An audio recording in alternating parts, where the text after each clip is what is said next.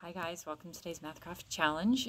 Today's was actually inspired off of something that I heard on the radio, which was super cool, that mushrooms are actually more closely related to humans than they are to plants like lettuce.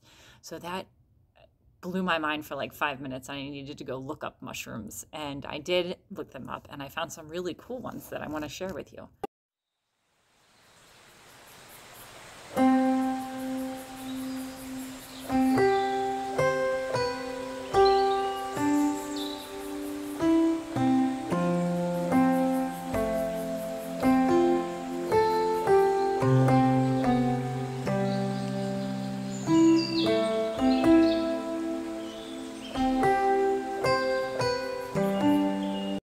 Those mushrooms, gorgeous.